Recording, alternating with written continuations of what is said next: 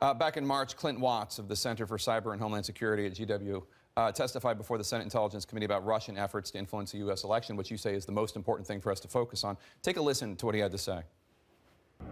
Follow the trail of dead Russians. There's been more dead Russians in the past 3 months that are tied to this investigation, who have assets in banks all over the world.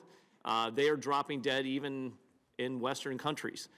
Follow the trail of dead Russians. Is there anything you can tell us about that? Well, this obviously has been a curious pattern.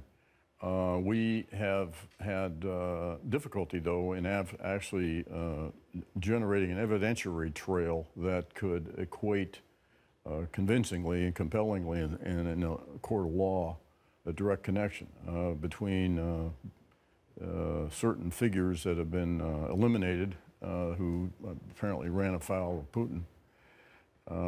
So it's a interesting pattern, I'll put it that way. But nothing conclusive. No.